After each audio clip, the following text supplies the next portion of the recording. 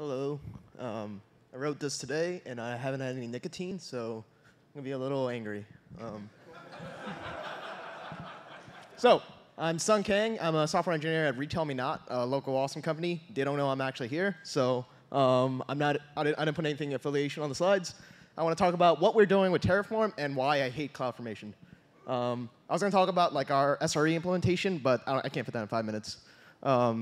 These are some of the techs we're using. We're on an AWS stack. We use everything from Java, Python, Node. Everything's Dockerized. We're starting to use Terraform. Just want to throw that on there. And we have a bunch more.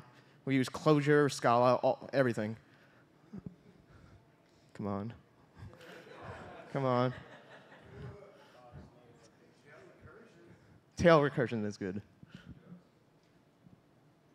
I'll talk slower. OK, so this is an error I've seen in CloudFormation a lot, and it's caused me like nightmares. CloudFormation cannot update a stack when a custom name resource requires replacing. Rename X and update the stacks again. It's whenever you have a custom name resource and you need to try to update it. One issue we had was during like Meltdown and Spectre. We had to update the solution stack, and we weren't able to without tearing down the whole stack. Another problem with CloudFormation is that it encourages copy and pasting, and that is bad because you have mismatched configurations everywhere, and the CloudFormation console is dog shit. It gives you unhelpful errors. Like, you don't know why a resource didn't actually build without actually like checking into the logs. Even that, it doesn't really help you much. So we've been trying to get off CloudFormation because we want to get to a world where we have continuous integration and continuous delivery of infrastructure. You should be regularly proving that your infrastructure works, and you should be regularly proving that your infrastructure is deployable. These two things are very, very important. So to get to that world, we've been starting to migrate our CloudFormation stacks over to, well, Terraform. Terraform. Terraform. There you go. I'm putting a lot of hope in Terraform, but we'll see how it pans out. I'm hoping it'll solve all my problems, but we'll see. But OK, one of the things I really like about Terraform, it's really easy to create modules and share those modules. You can source modules by like Git, so you can specify certain versions. You can specify like different locations within your Git repository.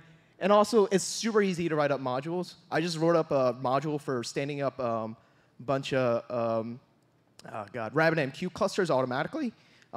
It just brings up a load balancer, brings up a bunch of RabbitMQ instances, and automatically like puts them in a cluster. It makes it so easy and that simple. I wrote it up in a couple hours. Right now, we're doing a lot of like manually bringing up RabbitMQ instances, manually like syncing them to the cluster, manually managing users. That is a pain, and that is not scalable. Also, for everything, we've been writing modules. Even like stuff like Google Groups, we've been trying to make Terraform modules for them. PagerDuty groups, everything. And nice thing about the Terraform tool is that when you run a plan, it actually gives you an output of what it's actually changing. This is super helpful. CloudFormation, you shoot and it just goes, and you don't know what it's actually doing. You have to check the actual CloudFormation console to check like if it actually succeeded, if it failed, or all that other stuff. This I can know that, hey, Terraform's going to tear down my EC2 instance because whatever. It shows you what kind of security groups are bringing up, what it's not modifying, and it is fast. It doesn't have to go through the CloudFormation API. It hits the AWS API directly. That makes it so much faster than waiting for CloudFormation and its magic scripts to like execute behind the scene. And also, the important thing about moving to a CI/CD of infrastructure world is that we need to start treating our infrastructure as cattle, not pet. The problem I mentioned before about the custom name resource, that's not just CloudFormation's fault. That's also our fault. We were treating our infrastructure as pets rather than cattle. We were giving them custom name resources, which you typically shouldn't do.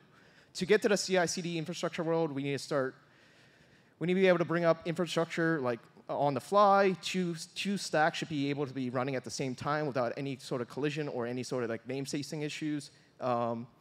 It's kind of hard to go back and update those old CloudFormation templates without tearing them down and bringing them back up again. There's been a lot of bad patterns that's been propagated throughout the company.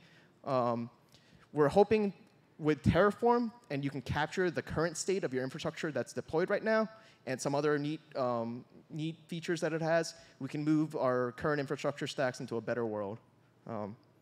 Yeah, that's about it.